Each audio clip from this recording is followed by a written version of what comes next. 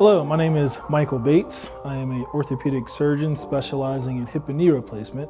I practice at OrthoCarolina in our University City location. So there are many reasons that folks come to see orthopedic surgeons, and one of the most common reasons is hip pain. There are many reasons you can have hip pain, but the most common that I see in my practice is due to arthritis of the hip, specifically osteoarthritis of the hip. Arthritis of the hip is a condition where the substance known as cartilage is deficient. Here is an example of the hip. Typically, the ball of the hip, known as the femoral head, has a substance on it called cartilage.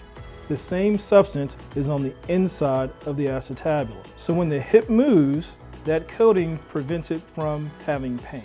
Now, if you are missing that coating for any reason, whether it be wear and tear, which is what osteoarthritis is, then as that ball moves in the socket, it becomes very painful. People usually experience this pain in their groin area. Sometimes we will have patients present complaining only of knee pain. However, the problem is actually in their hip. And we can figure this out with x-rays, but it can be really surprising for an individual when their knee has been hurting them for months. We take an x-ray of their knee and it looks perfectly fine. Next, we'll do our physical exam, and typically if the hip motion causes their knee to hurt, we'll then get x-rays of the hip. And sometimes we'll be surprised at just how much arthritis the individual has. If you have a little bit of subtle pain when you walk 2 to 3 miles per day, you probably have some time before you have to think about surgery.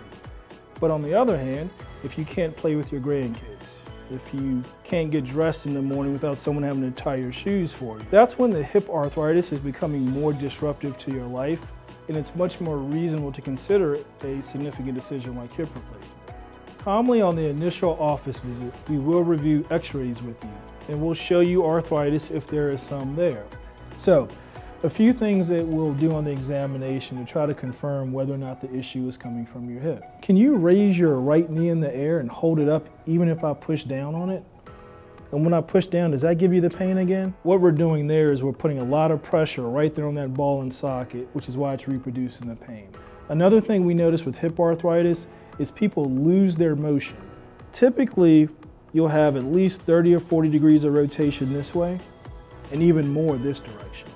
Now, this hip will probably have less because I'm suspecting there's arthritis there. That's about as far as I can get this hip, and it's probably starting to give you a little bit of pain right there. What I would recommend we do is take some x-rays so we can evaluate the hip joint, and then we can look at those together. And we commonly will see where the joint space between the ball and the socket has gotten narrowed, or in some places is no longer there. If that's the case, we'll usually make the diagnosis of arthritis of the hip. And we determine the severity based on how much of that joint space is remaining. If you've ever heard people say bone-on-bone arthritis, that means there's no joint space remaining. The bones are actually touching each other. But we can make that determination by looking at the x-ray. Now again, there are multiple ways that you treat osteoarthritis of the hip. We try to start with conservative measures first, but it's based upon the severity of the symptoms. Physical therapy can be effective for people.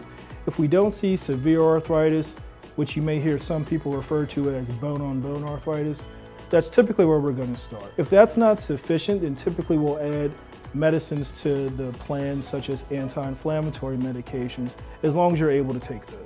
The next step, sometimes we can consider an injection in specific scenarios.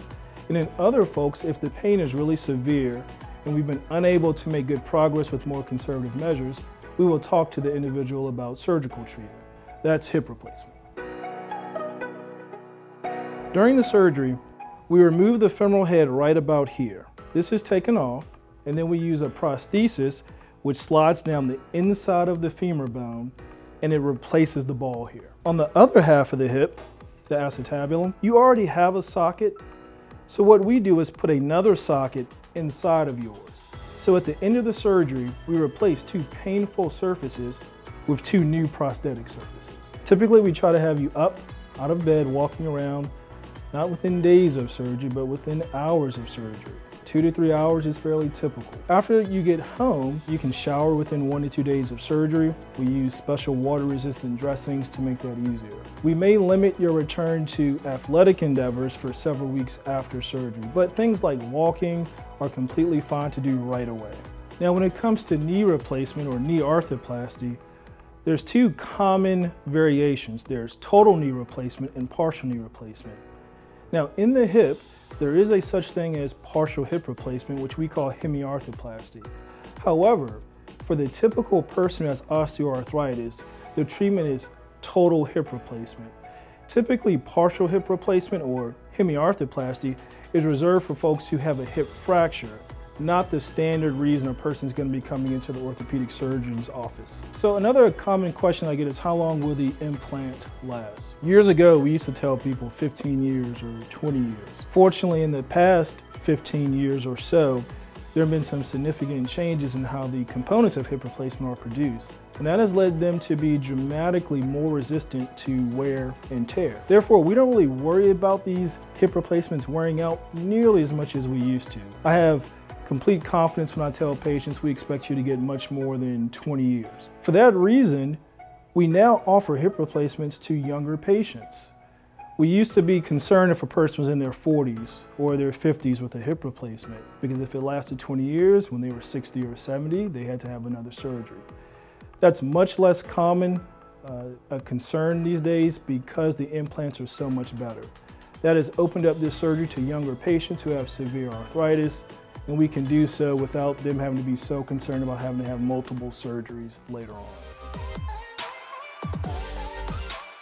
So the bottom line is, if you have pain that's concerning you, don't ignore it. Basic x-rays are easy to get. We can give a lot of information pretty quickly and hopefully just reassure you. But if there is something more going on, we can provide you with answers and options.